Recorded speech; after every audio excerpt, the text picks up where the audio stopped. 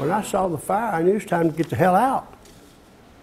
A 60-year love story ends on a fiery mountainside.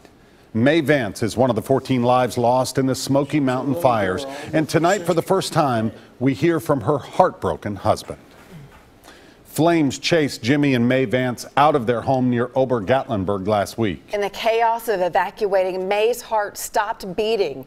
News Channel 5's Chris Conti with the exclusive interview tonight.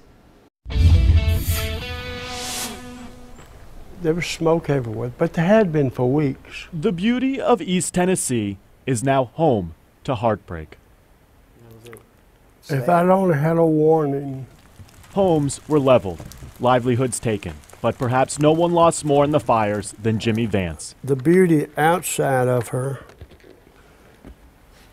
was in no comparison to the beauty inside of her. Jimmy and his wife May knew something was wrong when they saw flames rushing toward their Gatlinburg home. We got to get the hell out of here. That's what I was thinking. We got to go. With fire closing in on either side, they made their way down the mountain in a chaotic blur of choking dark smoke. I couldn't see the road. I couldn't see the front of my car. And that's when this fire took what Jimmy loved most. I looked over and she'd slumped over. And of course I tried to talk to her and she didn't say nothing. May Vance would take her last breath in a hospital bed. Her heart stopped after inhaling smoke. I was sitting outside, excuse me, holding her hand.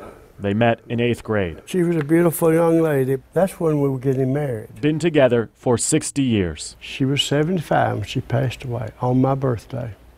And yet 1 week after losing his wife, Jimmy still can't understand why they were never told to leave. If I'd only had a warning from the authorities to get the hell out, we would have gone. The order to evacuate came 1 hour and 7 minutes after the Vance's home was consumed in flames.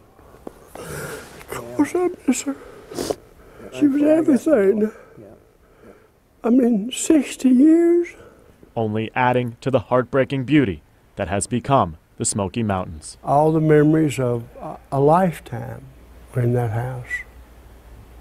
And they're gone. May Vance was buried at Woodlawn Cemetery here in Nashville over the weekend. Jimmy Vance says insurance is not going to cover the entire loss of his home and will likely not rebuild in Gatlinburg. Carrie.